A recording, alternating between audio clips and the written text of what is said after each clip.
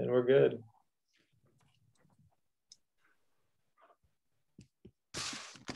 Okay. I don't have my agenda open. I'm really, really sorry. And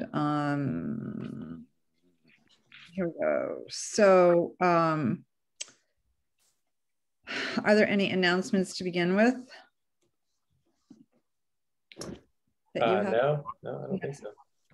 And the document that you sent out with the allocations and the organizations that were funding, did everybody, the participants that are in the chat room or wherever, are they able to see them, or do you want to put up on the screen, or how should we share that information, just in case there are folks on the call who weren't on the call last week? Yeah, I'll share the screen in a minute. I did put it online. It's been online for a little bit, and I'm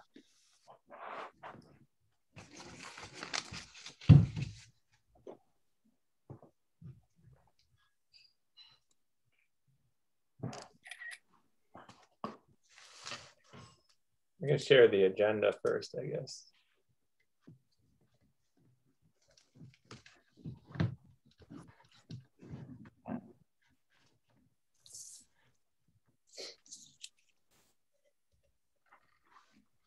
Okay. I think 7:04, we can wait 1 minute, I guess, Gail, and then do a little introduction, and then we can start taking public comment. Sure.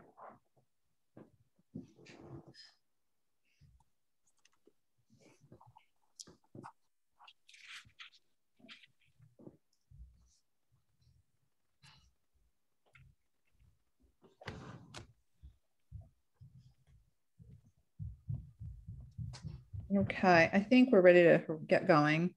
Sure. So this is a public hearing, and we're going to begin with reviewing the final recommended activities that we recommended last week for the 2021 season of CDBG funding. But before we do that, maybe we'll just go around and introduce ourselves, because this is a public hearing. My name is Gail Lansky. I live in Amherst, and I've been on this committee. I think this is my fifth year plus. Anybody want to go next? Sure, I will. I'm Becky Michaels. This is my first year on the committee, my first round through doing the proposals and recommendations, and it's been quite a learning experience. Thanks, Becky. My name is Lucas Hanscom. Same, first year, and it has been quite a learning experience. Thank you. Thanks. And I'm Nat Larson, and I've been on the committee for a couple of rounds now, and I'm a father of 3, Amherst resident for about 14 years. Thanks. Rika? I'm Rika Clement. I'm also new, learning, challenging, good experience to be on the committee. Thank you. Great, thank you. So Nat, do you want to put up on the screen quickly the other document? Sure, just so for people in the audience, yeah, I'm Nate Malloy. I'm a planner with the town. I help staff the committee, and this hearing is a requirement of receiving block grants that we allow the public to make comments on the activities that will be in the town's application. The application is due by September 10th, so there's not a lot of time. It's just kind of an abbreviated round. We had 3 months. The state gave everyone 3 months to put together an application. So I think we did a pretty good job. And we can only see the first one of the social service activities. Yeah, I mean, we could start with non-social service, or it's kind of, I feel like I can make it smaller. We'll see. I'd hate to feel like it might get lost in the, I think it might be a little too small, but. Not bad. So is it necessary for us to read each one aloud and review it and talk about the dollar amount that we recommended? No, really, it's just we can ask for public comment, and then after that, there's a public meeting to discuss the recommendations and see if there's any ideas to change it or adjust things. And other than that, that's the evening. Okay, so can you see who's in the webinar waiting to speak, so we can kind of, if necessary, and for lack of a better word, clump the people representing specific organizations together? I mean, there's only 11 attendees, so I think we could just have them raise hands and then we could just call on people in order. I think it's probably okay. Okay, that's great. So we are going to ask that people speak, try to keep it to 11 attendees. So maybe 3 to 5 minutes. Does that sound fair? Yeah. Okay. All right. And so as an attendee, you can raise your hand and then we'll call on you in the order, that you've raised your hand. And so if there's any comments now, the committees can hear them. Now we have 1 hand raised. 2, all right. All right, so big brother, big sister, you can unmute yourself. Thank you so much. This is Jessie Cooley. I'm the director of Big Brothers Big Sisters in Hampshire County, and I will keep it very brief. I really just wanted to thank you for your support of our program. And I understand this is a really tough process, really challenging to make these decisions. I appreciate your review of our proposal and your support of it. So we will be working hard this year to reach our goals. Thank you again so much. Thanks, Jessie. All right, Lydia, you can, let's see, unmute yourself.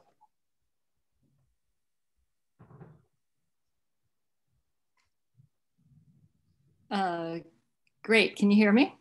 Yes. Great. So thank you for this virtual opportunity to make a public comment about your process here. It's frustrating for those of us who don't know who else is making comments, but I guess maybe nobody else, so I will go ahead. I apologize to you, Nate, for not having searched the website more thoroughly for the detailed information on the proposals. I would like to speak on the non-social service proposals. I'm assuming that you all read my email. Try not to repeat myself from that. I'm an Amherst resident, a retired social worker. I worked mostly with low-income families in my social work career. And then I volunteered on the Building Task Force group to help to write Amherst Climate Action Adaptation and Resilience Plan. That's now, I think, known as CAARP, C-A-A-R-P. So the first point and the major point I would like to make is that our town's master plan, which was written with wide community input in 2010, is sorely out of date. The circumstances of our town, our country, and the world have changed. The needs of low-income people have expanded. The priorities for our dollars are not the same. We have to look at whether doing things like meeting accessibility guidelines for improving the Munson building is more of a priority than taking responsibility for the damage that our town is doing to the environment and to the health of the world's population. Are these improvements greater than providing, for example, warming and cooling centers, lowering energy bills for low-income people, providing air conditioning to cool and filter air? We've all been breathing in this polluted air from other parts of the country, and I'm assuming that that will continue and that everyone will need to have air filtration and air conditioning. I was a town meeting member for the final 3 years of its existence. Uneven sidewalks and potholes were always big concerns there, loudly voiced. But I think they can be done out of smaller pots of money, and that this HUD money should be used for projects that take a chunk of money in order to consider doing them. Being able to walk to businesses instead of drive and to have access to green spaces is a climate emergency goal, but only if it's combined with an ongoing motivational public campaign about the importance of walking to the health of the community, an introduction to what's fun about being in the wildlife for people. Facilitating community connection to the land. According to the Georgetown Climate Center's Adaptation Clearinghouse, CDBG funds can be used for a wide array of climate change adaptation related activities, such as enhancing the resilience of public and affordable housing, enhancing streetscapes with green canopy to provide cooling, enhancing public infrastructure to make it more resilient to climate change, and also relocating structures out of flood-prone areas, which is probably not much of our concern here in Amherst. Our climate action plan includes in the roadmap to 2025, so we've got 3+ years to have already done these things. Prioritize multifamily building energy retrofits, to institute a building energy benchmarking for apartment complexes. As it says in the slideshow about CARP, implementation will require action and collaboration from community members and all levels of government. I think we need to more creatively use our CDBG funds. I know I'm coming in here at the very last bit of the process. I know it's an enormous amount of work to put these grants together, and to justify how it's low income, it's good for the low income. But I think given the IPCC report that just came out about how bad things are, we really need to get together across departments to get the climate action and energy group working with you all, with the planning department, to figure out how to use this federal money that comes through the state. And that's probably my 5 minutes. Thank you very much. That's good. That is your 5 minutes. So Lydia, I will speak for myself, and I'm the chair of the committee that I read your email, and I feel as though, we all feel strongly about the climate. It's, but we're just one committee that is tasked with disseminating these funds, and that those who we can think about changing our priorities perhaps for next year. And maybe that's something that we can begin a discussion about once we finish this cycle and we talk about what the priorities would be for the 2022 funding cycle. But as you know, our hands are sort of tied at this point. Right. I expected that to be I was hoping that some of you would be on the committee next year and that I could nudge things, but I also think that you're in a position to say to the town manager, to say to the planning department, to say to the energy committee, the climate change committee, hey, where were you?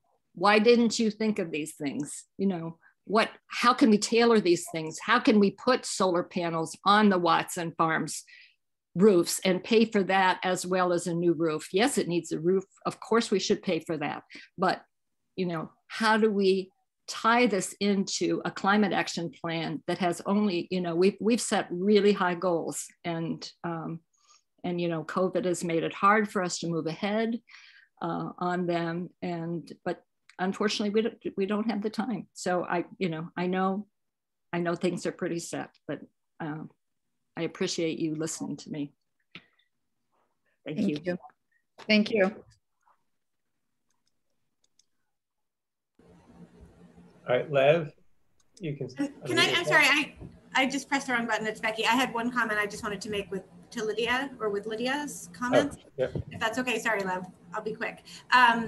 What I guess I wanted just to also just clarify, since it is my first time through that, and just to understand, Gail, when you said that our hands are tied primarily because we can only look at the grants that were given to us, correct? I mean, we can't create what we imagine the town needs and say, well, we'll fund this idea that we've had. So, I mean, I think that one thought that I had is, we had decided to put racial justice as one of the categories, for example, that we wanted everybody to address in their proposal. So not just have it be one of our priorities, but actually have it be written within all of the proposals. And I think, one thing we might think about is doing the same with climate, and asking people to address that in their proposals, because I do think it is something where, yes, we'd be interested obviously in what climate organizations are doing and funds they would need, but I think also sort of to what Lydia is saying is that every single thing that is happening should also have that as a priority, and be considering its impact. So I would just say, through saying it out loud, so we all remember to think about that as we're thinking about the priorities.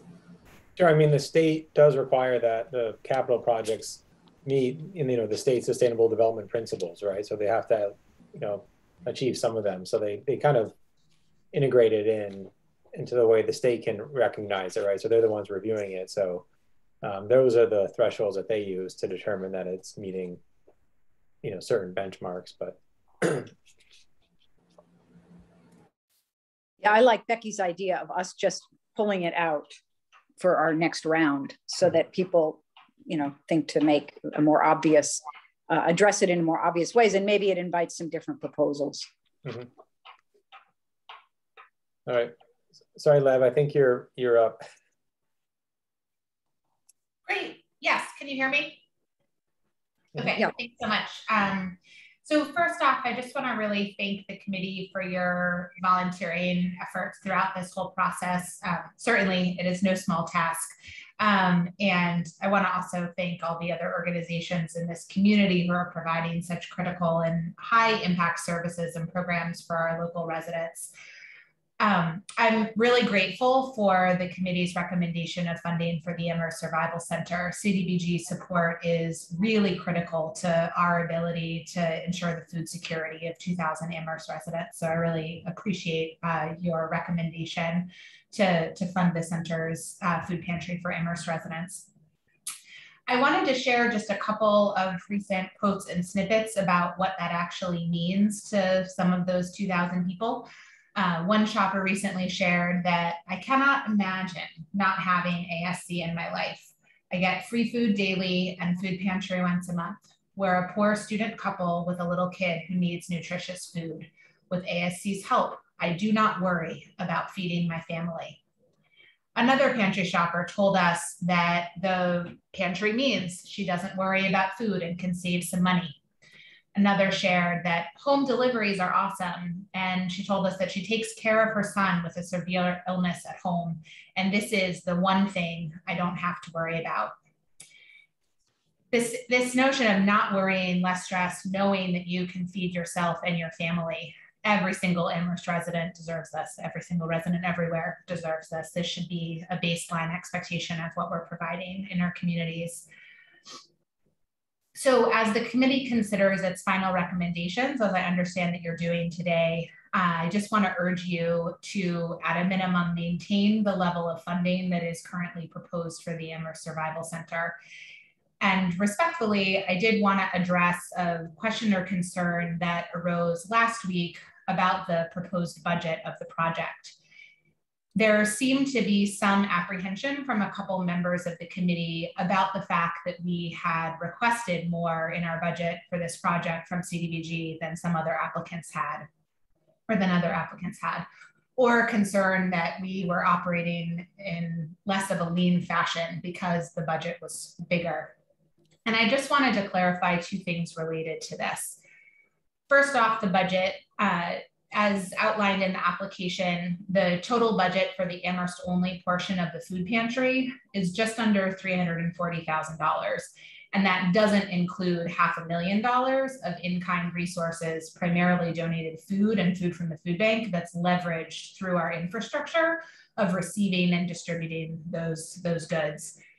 So we requested just under, our full request of $70,000 was just under 21% of our cash budget from CDBG, and it's less than 8% if you include the in-kind. So I want to just really clarify that it really is that support from CDBG that enables us to then leverage and take full advantage of those other funds. CDBG is absolutely not supporting the full scope of the pantry for Amherst residents. The second piece, and then I'll wrap up, is the scope and scale of what we're seeking CDBG for. And that is that we're proposing to provide 2 weeks of groceries every month to 2,000 low and moderate income Amherst residents. From my quick glance, it seems like other project applicants are potentially serving anywhere between 20 and 320 low and moderate income Amherst residents. Programs and projects are different. They cost different amounts to run, and they provide different depths of intervention. I'm not in any way comparing the importance of these critical programs, but I'm simply identifying that there are differences in scope or scale or reach of the various projects that were proposed. And so that, yes, while the Amherst Survival Center did originally request more funds than other applicants did, I hope that it makes sense that it in fact does cost more money to provide a program on that scale. And we do try to be very mindful and respectful of requesting a relatively small portion of our overall budget from CDBG, knowing that it's absolutely the town's intent to spread those resources among multiple organizations. Our original request of $70,000 was asking for a mere $35 in CDBG funds per year per low and moderate income Amherst resident served, $35. That's less, if we had been fully funded, that would have been less than $3 per month per person to provide up to 2 weeks of groceries, many of which are delivered to their homes. So when I actually do that math, I immediately run to calculating what I know my weekly grocery budget is and multiplying that times 2. And we are offering and proposing to do that for $3 per person per month. So I just wanted to share those clarifying points, and I hope that addresses the concern that the committee had regarding our budget and just the scope in relation to other proposals. I sincerely appreciate the committee's support of this critical resource for our neighbors. So thank you very much, and thanks for your time throughout this process. Thanks, Lev. Right in under that 5-minute time limit. Thank you so much, and thanks for breaking the cost down. I think it's pretty eye-opening for all of us. All right. Let's see. Hold on a minute. Francine, you can unmute yourself. Hi, good evening, everyone. My name is Francine Rodriguez. I am the program manager for Family Outreach of Amherst. And I initially clearly want to start with thanking you for prioritizing our agency. I directly run this program, the Community Housing Support Program, and I am also the person who is doing the direct service along with the caseworkers I supervise to the families that we serve. It's been proven to be highly effective.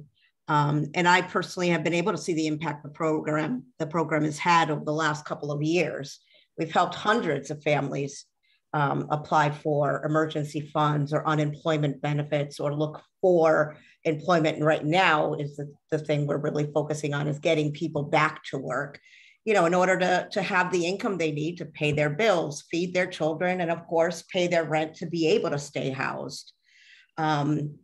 Just last week, we had a woman come in who slept under a covered sheltered bus stop in Amherst with her 2 children because she was staying with a friend who kicked her out in the middle of the night. She had nowhere to go. She called us first thing in the morning. We were able to go pick her up. We found some temporary housing for her at a motel until we could she didn't have all the documents. So until we could get her into the permanent shelter, which she is now through DHCD. I have been attending court Zooms with families to ensure they're given legal representation if they feel they need it, and also to make sure they know their rights that, you know, at this point with the pandemic, everyone has the right to extend their court hearing to allow them time to apply for RAFT, which has been taking anywhere from 3 up to 6 months, unfortunately, because they're overwhelmed with applications. But we were able to at least extend that court hearing, apply for RAFT that same day, and make an agreement with the landlord. If we can get the arrears paid, she will allow her to stay. She was looking for possession of the unit. So and that's just two in the most recent weeks that I personally had experience with.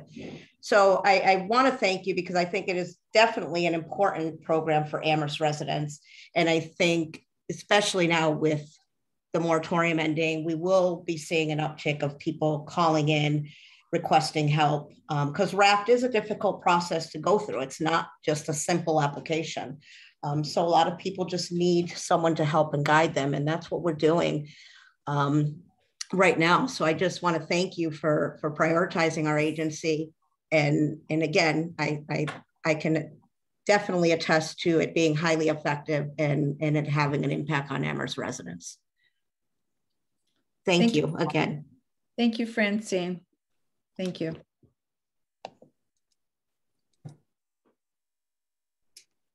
Paulina, you can unmute yourself. Hi, good evening. So my name is Paulina Adams. I use she, her pronouns, and I'm a case manager at Craig's Doors. And I wanted to just hop on and thank everyone for their dedication to our community and for hosting meetings like these, regardless of the difficult decisions that need to be made, and creating opportunities for all of our organizations to come together and discuss funding, and also for community members to hop on and discuss how the funding is being spent. And I really appreciate the consideration that was taken for the Craig's Doors proposal that was put in. We know that there was, unfortunately, the choices that had to be made about what different organizations could be funded.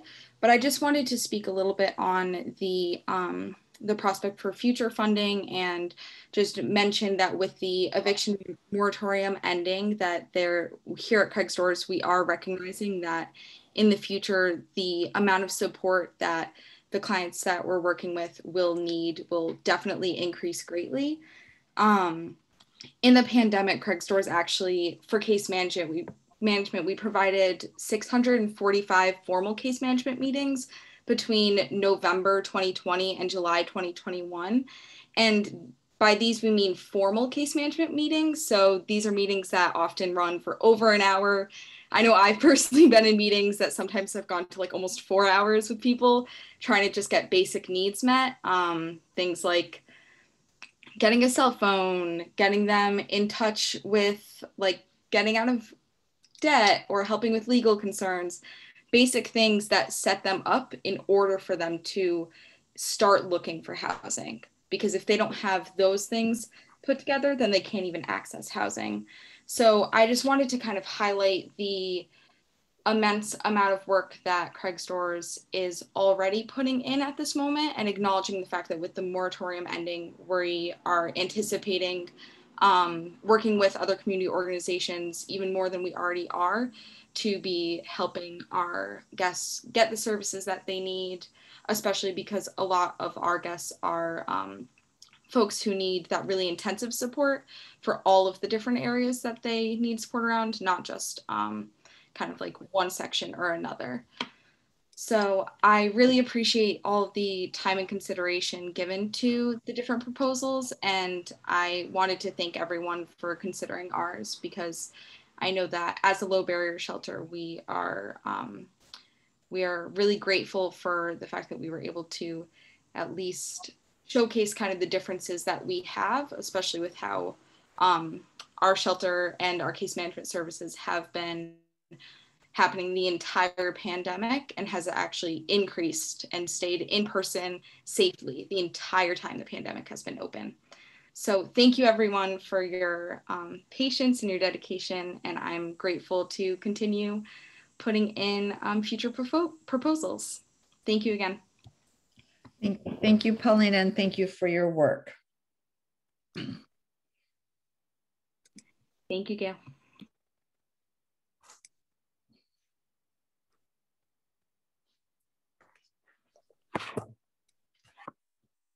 Hi, Michelle. I think you can unmute yourself. Great, thank you. I'm Michelle Cedar, and I work with the Center for New Americans. I'm one of the coordinators there. And I know that at the last meeting, Lori Millman, our executive director, spoke. She couldn't be here tonight, so she asked me to come.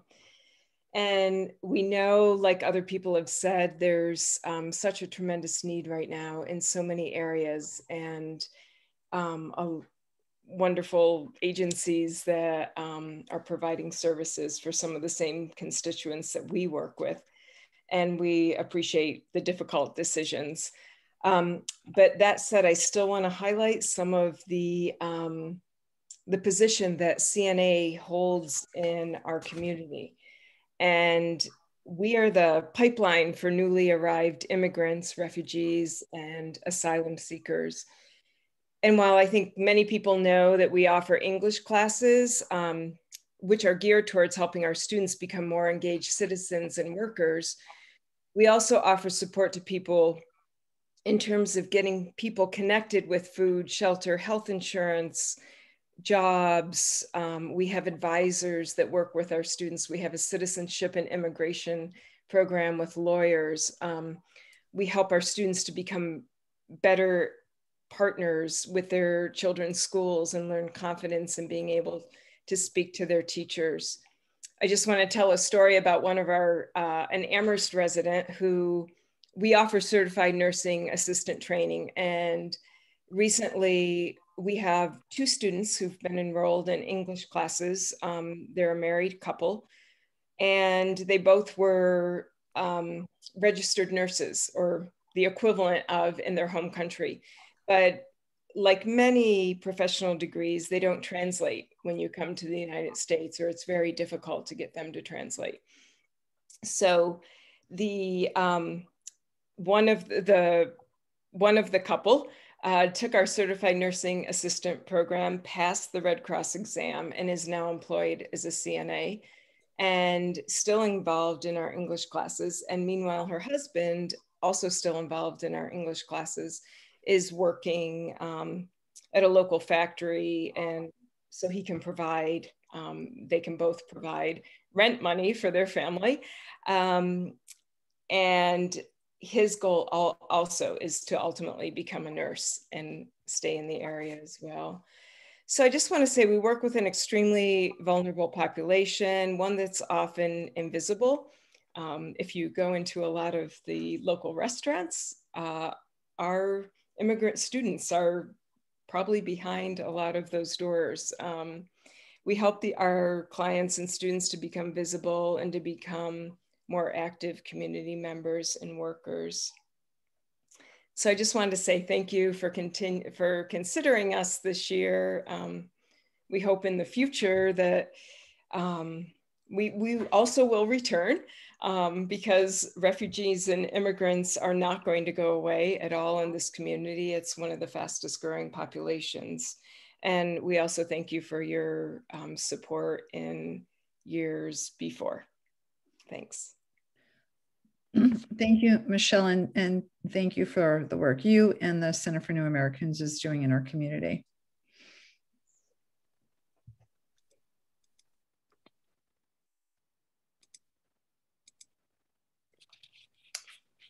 So if there are any attendees who still like to speak, you can raise your hand. You can wait a minute and see if there's anyone.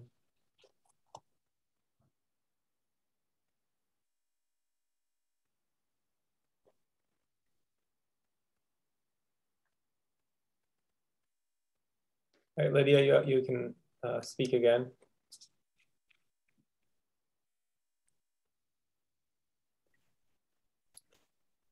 I just wanted to ask a question about whether there's a way to bank any of the money into the next year, or whether that's spend it now or lose it kind of situation. I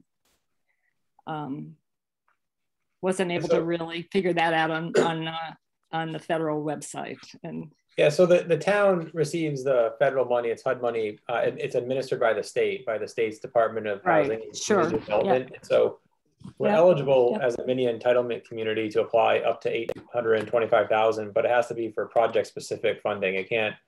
We can't bank it. We have to spend it, 80% of it in a calendar year or a 12-month cycle.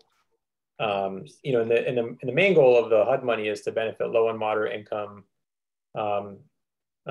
you know, beneficiaries. So the you know, what Gail was saying in terms of, or Becky too, is that, you know, the committee responds to proposals that are submitted.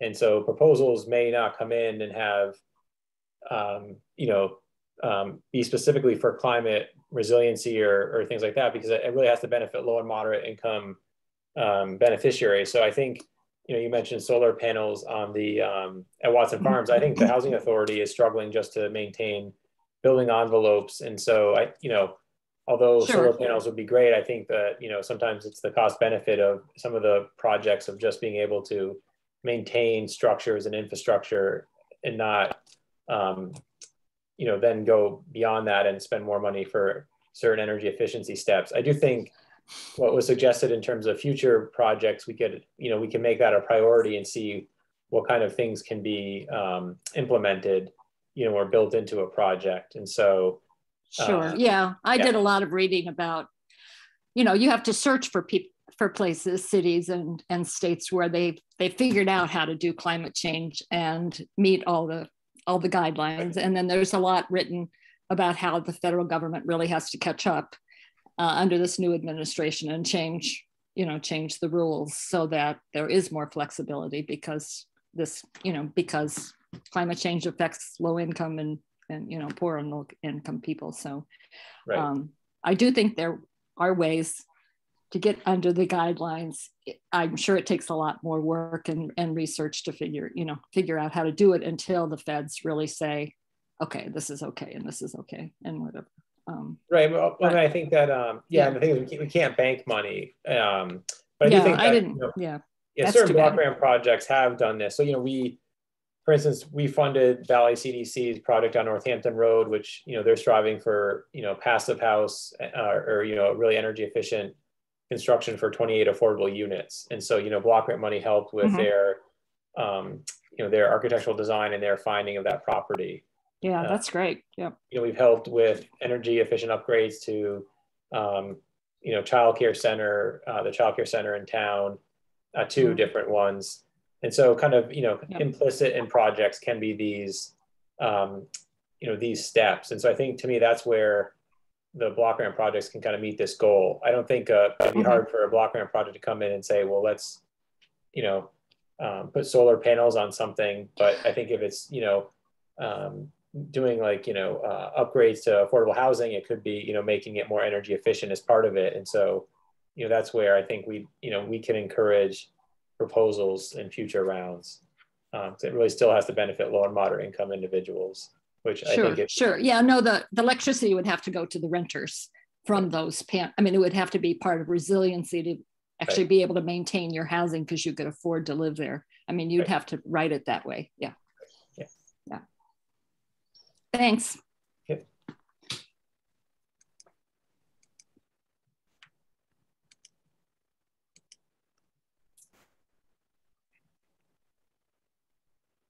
Is there any other hands want to be raised?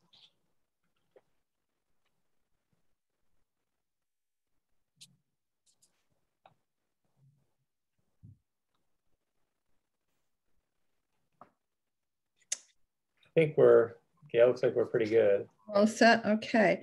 So we're ready to go on and discuss the target areas. That's next on the agenda. If there's any comments, I think the non-social service projects are within the target areas. So again, we had 3 target areas: the town center, East Amherst, and then Pomeroy Village, East Hadley Road. And so I don't think we still got comments on those if there are any, but, you know, we don't necessarily have to amend them or make changes, which sometimes, you know, may be part of the process. If for instance, there's a capital project that the committee really recommended that is outside a target area, we could discuss changing a target area. But that's not necessarily the case this year. And there's no one here to speak to the non-social service projects, as far as you know? I don't see anyone. I know that Dave Zomack, assistant town manager, said he might attend. I don't see him. And the Housing Authority, I think they emailed and said they couldn't attend this evening. But okay. I want to thank everybody for their comments as we move on to Anything else we need to discuss? Are we really okay to move on to other items not anticipated? Well, I think we could have a motion to close the hearing and then a vote on that, just so it can be official and have that hearing closed. Always forget about that stuff because we're being recorded. So would somebody like to make a motion to bring to an end the public hearing part of our gathering tonight? And move that we bring to a close the public hearing portion of our meeting tonight. Thank you. And who's seconding it? Second? I'll second. That's Becky? Yes. Okay, great. Thank you.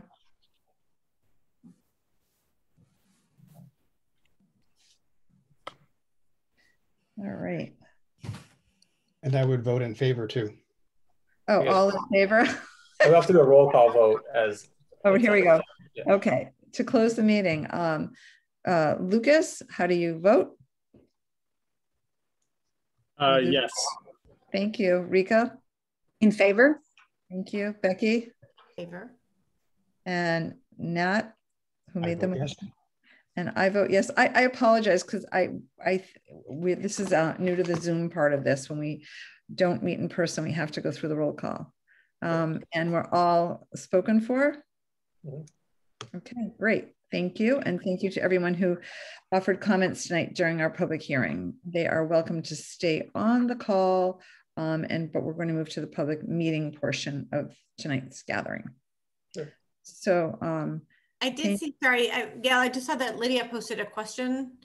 Oh. Why are those who have brought the proposals not at the meeting? Sure, yeah, they're not required, to attend. So, we're not asking for presentations from the applicants. This is just a chance for public comment on the recommended activity. So, we don't build into the process of presentation by applicants. Although we sort of did in the last two meetings we had. Right. Yeah. I mean, I think most everyone attended last meeting and then was able to speak. Yeah. But it's not mandatory. It's optional. No, we let them all know. Yeah. Okay. I'm sorry, I didn't see the question in the chat. I missed it. Yeah, I didn't see it right away either. Okay. I can share the agenda. So we were onto the public meeting piece. Yep. Any announcements on your part, Nathaniel? No, I spoke with the town manager's office about the recommendations, and they know the committee went through a good process, so there wasn't any changes. At the time, if anything, they were thinking, is there a way, maybe they would move some funding around between activities. There wasn't really any consideration for changing them, at this time. I think they were kind of waiting also to hear what happened at the public hearing, if there was the committee had reconsiderations or anything, but there wasn't really any at the town manager's office at this point. Okay, thanks. So if the town manager were to make any changes from the recommendation, when would you expect those? I would hope very soon. Right, because you have a lot of work to do. We only have 2 weeks, 2.5 weeks to get the application ready. So I would think, next week, by midweek next week, hopefully. And just Ben's helping this year with the application, so I think we can do it, but it is a lot of work. And just to clarify, this does not have to go before the town council. It just solely goes to the town manager. Right. The town manager has it has the authority to apply for grants and programs on behalf of the town. So it's usually previewed with the council. I think it goes as a update, but not as a vote, right? So they don't. Great. All right, thank you. And now we'll begin our discussion of what we've just heard. And anybody want to jump in to discuss comments that were just offered? Well, I'm happy to thank Lydia for her perspective, and I think it's a really, really important one. And I think throughout all of town governance, that this is something that we should all be aware of and focused on. And in terms of our committee, I think this is something that maybe would have been best brought to us kind of earlier in the process, because as Gail said at the beginning, our hands are kind of tied when the proposals come in, but early on, we talk about our priorities and what things we're going to focus on, and we may identify things that, you know, people don't really respond to. There aren't any proposals based on something that we focus on. So for example, if we focus on kind of racial justice or something, there may not be a proposal just focused on that. But, you know, maybe for next year, it's something that we can consider early in the process. And then secondly, I would say also that, at least in my experience in recent years, the primary source of the kind of infrastructure, the non-social service proposals, is really the town. And so we as a committee don't really have much input, you know, to the town as to what they propose to us. But I think that, you know, residents who are able to get together and voice their opinion and, you know, talk to the town manager and to staff and to try to make their, you know, views known, I think that seems like a very, very, you know, useful way to influence the process over time. Thanks. Now, I agree. I agree. You know, I just wish Lydia had been part of this, you know, had visited our meetings a year ago as we were starting to discuss priorities, but it's nice to have her input now and to think about it going forward.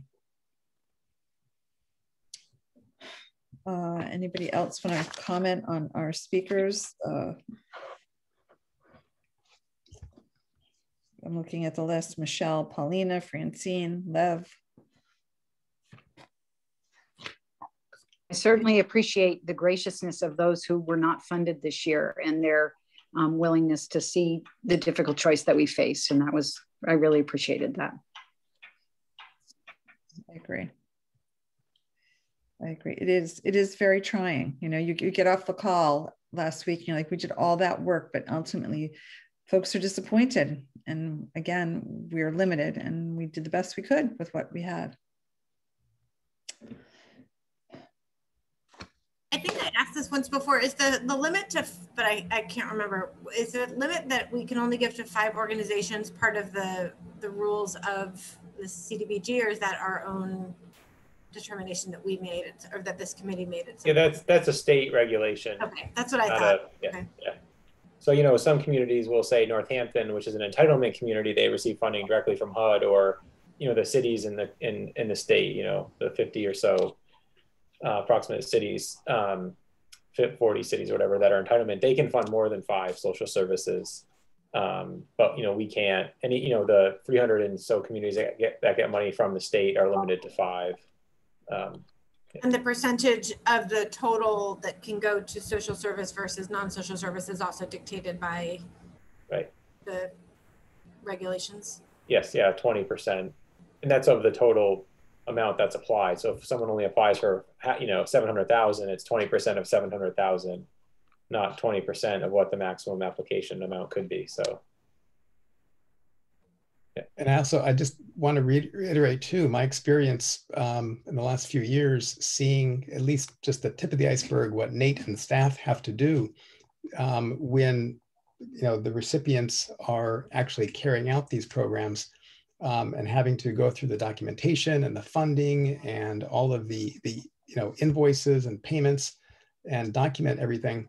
You know, even if you're only giving out $5,000 or $10,000 to an organization, that's still, you know, in many ways, I would think the same amount of effort as if you're giving $50,000 or $70,000. So I just want to, you know, say thanks to Nate and Ben and everyone else on staff who's doing this, because, you know, we go to the maximum 5, and, you know, that's a fair amount of work, I think. Yeah, luckily the agencies do good work, so it makes my life easier. It'll make Ben's easier too. Yeah, I think this year, depending on how COVID works out, we had been doing site visits, you know, physical site visits during the year with committee members and agencies, and so we could try that again, maybe in the spring. And it was nice just to be able to get you know, to see the programs that were funded. But, you know, this year I did them. Staff held them virtually through Zoom, and they were, you know, pretty. You know, we just went over contract obligations and requirements, but it wasn't the same as going, having a site visit, but it's something that we can schedule. I think it's really impactful to show up and be on site and see the work that the organizations are doing. Often you get to meet clients and it just gives one a clearer understanding. I mean, what they do more than you get what's on paper. I mean, to see the magnitude of the food pantry and what goes on at the Survival Center and how many people are volunteering. So if folks can make it, it's very insightful and helpful. Yeah. Okay. So we are good to move to target areas yet again. Sure. Yeah. I don't think there's any comment here. I think we'll keep 3. Actually, I think we need to. I think Watson Farms is considered East Amherst, and so yeah, we'll keep 3. I think even if we didn't have a project in there, I would still submit 3. I think it's the maximum the state likes in a community, and so I wouldn't want to submit for 2 and then next year bump it back up to 3 again. So I think we'll always try to have like 3 target areas, just so. I think they prefer to have 1, to be honest. Who would prefer to have 1? The state. Okay. And any other comment from folks that are not on the meeting? Are we good to go? Everybody's spoken and raised their hand. Yeah, I mean, I guess we could have another vote or some agreement by the committee that the recommendations are still good. I think that could be helpful. Yeah, I mean, does anybody want to discuss the allocated amounts, or? I can share the screen again. Yeah, I'm addressing folks on the committee. Do we want to talk at all about the activities we funded and or speak about the allotment of funds? We start with the non-social services if we want to just to go through those. Mm-hmm.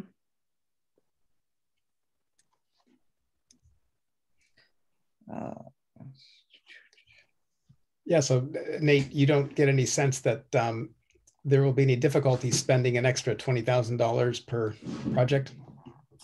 I hope not. No, I think the some of it can be just built in. I know with town projects, we usually end up doing work ourselves with staff that we could then either build into the budget. So that's and I know the Housing Authority had a pretty lean budget, so I think they could easily just by different materials, or just a few things. So I think they can factor that in. Yeah. I know it's kind of strange we didn't have a really big project, and then with the limit on 3 activities. And can I just ask a question as an aside? Do you know what the fate of these other 2 unfunded projects will be? Will they go forth without the CDBG money? No, I don't. Maybe maybe in the bank center one probably won't. There's some money through capital, through the capital and the budgeting process for the town to do some work at the bank center. But Munson Library, there's probably will be some small improvements. But these projects, specifically may not move forward this year, but it's something that the town is aware of, and we I think for for instance the courtyard, we've looked at other funding, other grants too to apply for this. So it's something that maybe if it's not block grant, there may be other sources. Okay, thank you. Mm-hmm. Anybody have anything else they want to discuss about the non-social activities? Let's see, Lydia has a question. I would like to hear the committee comment on the non-social service activities, or did you do this already at a public meeting? Well, I have to say that we, deliberated for quite a while last week at our meeting to decide, based on our scores, which non-social service activities we would fund. So I don't feel that it necessitates a discussion tonight. But I guess, Lydia, if you have a question, we'd be happy to entertain it. about non-social. And last week's meeting was recorded, correct? It is, yeah. It may not be posted yet. Okay. It's internally on Zoom, but the town has to take it and then put it on its YouTube channel for anyone who's really looking for fun.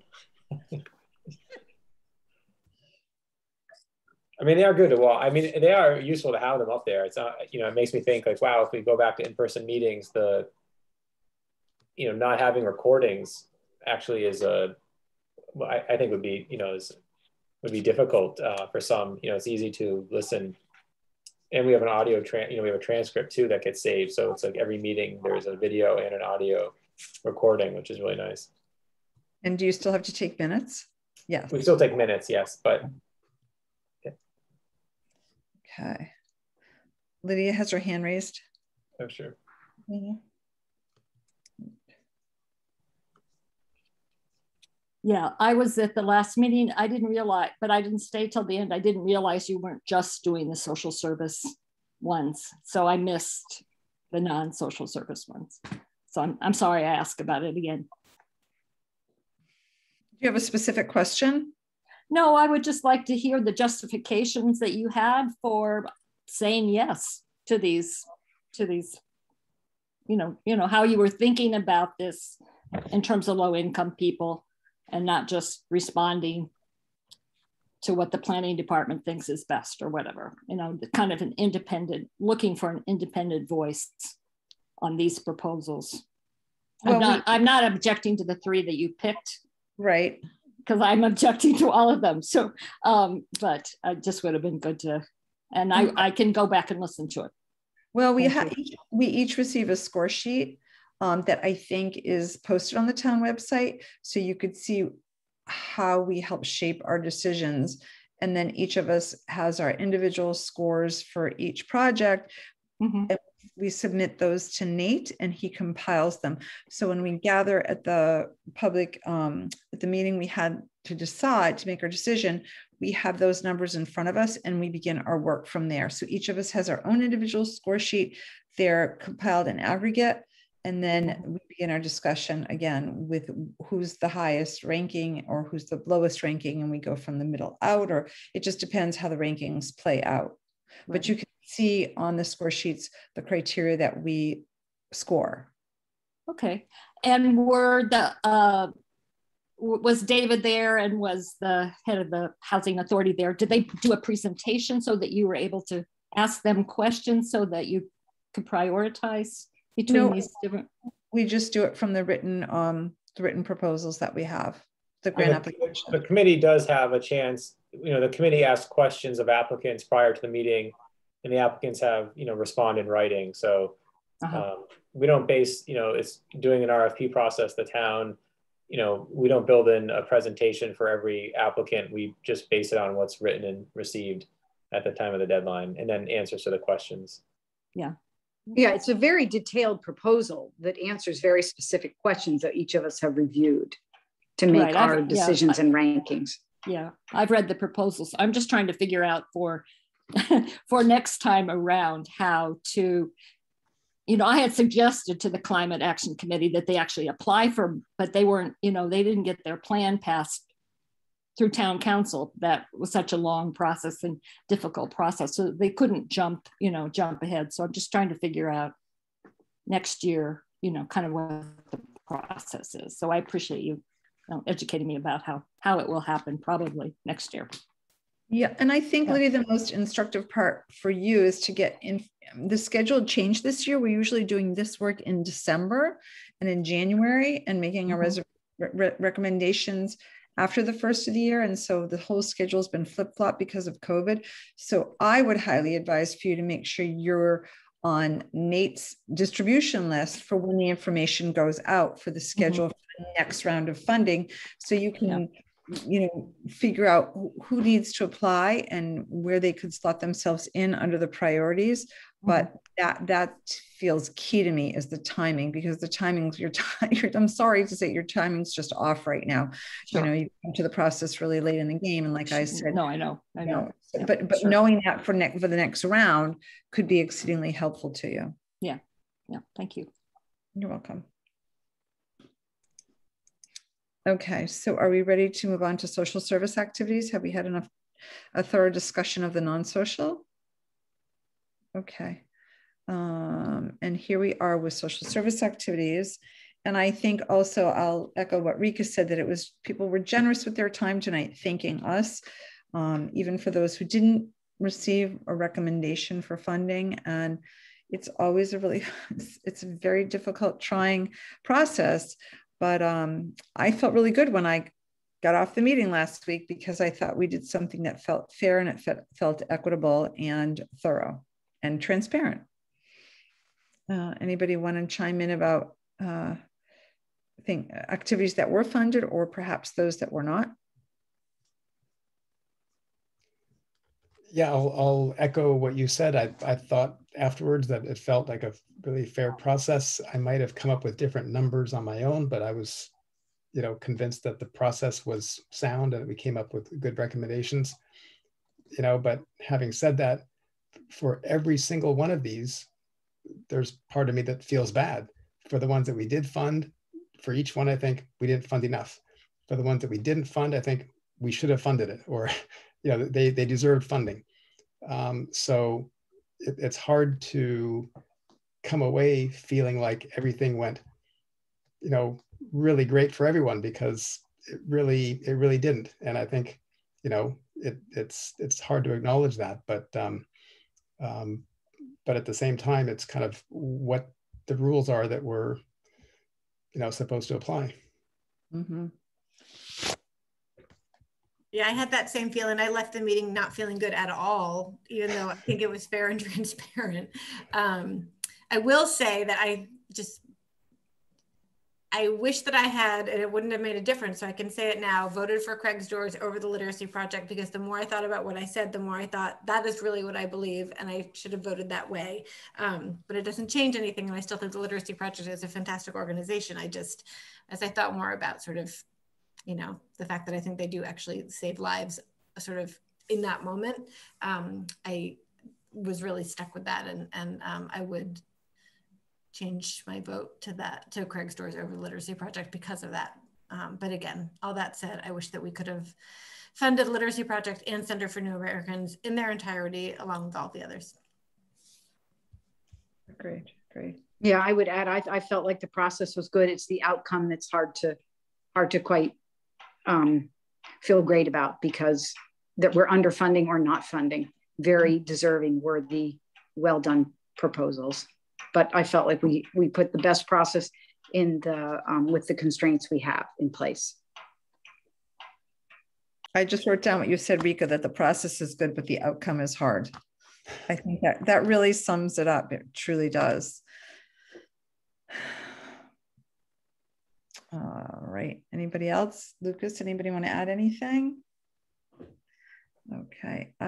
It's difficult. It's difficult. And we wish there was, I sometimes, as a former fundraiser, I see the folks that aren't funded have an opportunity to put out a fundraising letter that says, we've gotten CDBG funding for so many years and now we don't have it, and please help us. So there can be a tiny bit of a bright side to this. Big Brothers Big Sisters just said, we do understand this decision is incredibly difficult to make. Thank you all for your time and thoughtful attention to the process. You're welcome. So anything else that we want to chat about? And Nate, can you just give us a refresher of what the schedule looks like going forward? Yeah, I mean, based on if the recommendations are solidified tonight, I would just, vote, discuss it with the town manager again, or try to confirm that they're what it is. And then I'd reach out to the applicants. We need some information in a different format than what was submitted, just to make our lives easier for applying to the grant. And I think we'd have to have the social services, change their budget format a little bit in response to some conditions that the state put on our recent contract. And yeah, it would just be, Ben and I working quite a bit in the next 2 weeks to get the application done. And then and any work that's not completed from the last round, when do we address that? And is there No, I think we're good. You know, our 19 grants closed out pretty much. So we're good with that. The 20 grant has, you know, Watson Farms, you know, the siding project, because costs increased so much, the housing authority is still trying to figure out how to fund that. And then the town is going through design and permitting of Mill Lane. So both of those should be, you know, should be ready and moving forward next spring and done by June 30th. So those should be fine. And then we will be getting this 2021 grant in the winter, spring. So I think we're actually in pretty good shape. Okay. You know, if the town's project, if the Mill Lane, 'cause we put a lot of money in Mill Lane, right? So so if that one gets delayed or something, that, you know, that could be an issue next year, but I think we're okay for now. So our work is done for the time being, correct? Yeah, I mean, I think we'll, you know, we'll have to have a meeting, you know, you know, I think we'll have, like, once you apply, usually we don't meet for a few months, unless needs to be like a reallocation of funding or something. But to me, it seems like all the projects are moving forward. And so, you know, we'll have a break for a few months, maybe meet in January or February. Okay. And we have 2 open positions on the board, right? Yes. Yeah.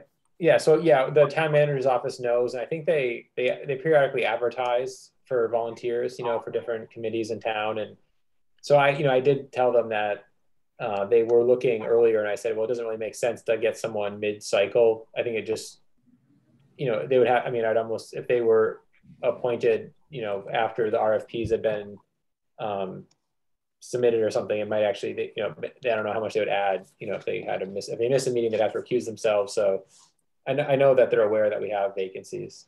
I'm hoping for next year we can have them filled. And Lev just asked, can you clarify what you just said about the timing for the next cycle? No, yeah, what I said was that this money we're applying for now, the HCD is hoping that it can be available in January. So contracts would start, I thought it would start like March 1st. They're always really optimistic. So they used to say July 1st and we would get our contracts until October. So I don't want to make any promises about, you know, having funding earlier on in 2022, calendar year 22. So, you know, maybe March 1st, April 1st, the money would become available. And then for the next 22 application round, I'm not sure what the state's going to do. At one point they mentioned they thought maybe they'd keep it with this timeline, right? So applications would be due in September and the application process would be over the summer. And I know people didn't like that. You know, they used to be due in January or in February. So then it was during the holidays. So I'm not actually sure when the 22 application process will start, to be honest. I'm not. But you'll share as soon as you have information. Yeah. I mean, I think they have to, yeah, they'll probably make some determinations in early, you know, in January or February. Any other comments for discussion? Any items not anticipated within 48 hours? All right. Do we need to, I mean, are we ready to make a motion to conclude? Anything else, Nate? I don't have anything. Okay. Well, I just want to thank everybody again. This is not easy and it makes you really think about what's going on in town, and the work that we do is challenging, but we did it and we're moving on to the next round. Do we have a motion to adjourn? I move to adjourn. I'll second. Thank you. And roll call. I'll start with Lucas. All in favor? Rika? Yes. Becky? Yes. Matt? Yes. And yes, we're all set. Great. All right. Well, thanks everyone.